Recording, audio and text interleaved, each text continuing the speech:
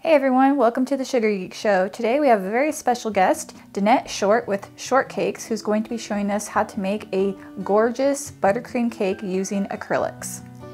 Okay, so we are going to put together an 8-inch round, and the way that I like to do it is with acrylics. There are many ways to get your straight, smooth edges, your sharp edges, but this is the way that I prefer. You need two. And then you need your cake board to fit whatever size cake that you've got. And then you're going to need a sheet of wax paper that's cut out to fit your acrylic round. And try to make sure that it's not overlapping on the edge. Then take a little bit of tape.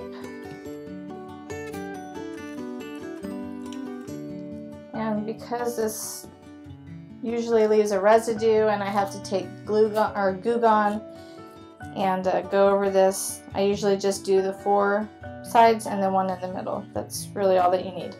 I think other people do this different ways, I don't know. But I put my tape where this open side is facing in because I'm going to later come through and I will slide my scraper or whatever this thing is called, spatula, with it, and it's going to pop that tape off.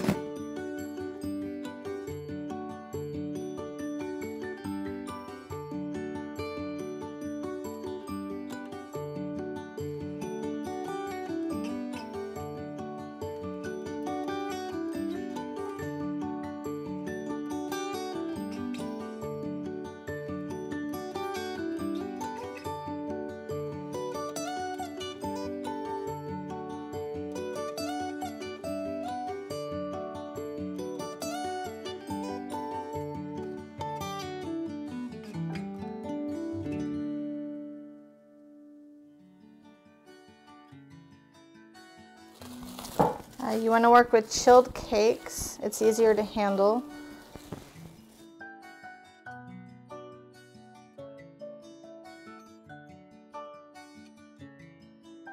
The acrylic round that I'm using is 1/2 inch wider than my cake, and that's going to give me a solid wall here to work with of buttercream. Typically when I'm making my cakes I use ganache, so I like to use ganache down here in South Texas so that way I can use Swiss meringue and cover with fondant. I am not a fan of covering Swiss meringue with fondant down here in this tropical weather. It doesn't, even if you're rolling it really thin, by the time you get it to 75 degrees, you can see the fondant's going to start sagging.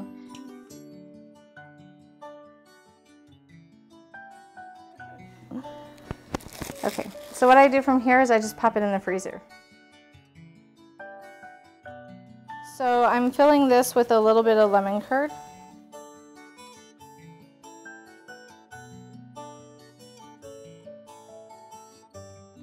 And then we're going to cover with buttercream.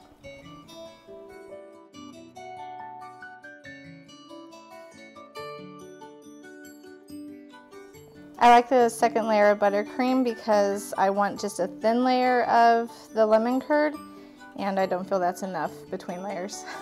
So I put the buttercream on top of it. And it's a good mix between the two flavors. This is a vanilla buttercream.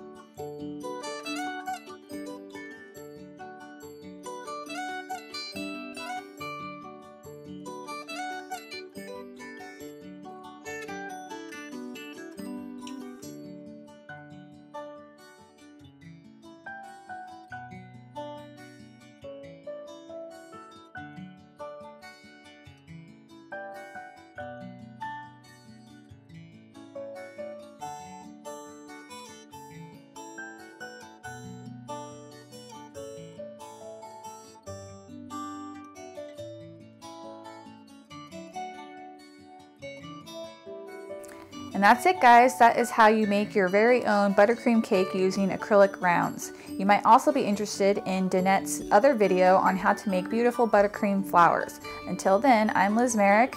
Thanks so much for watching.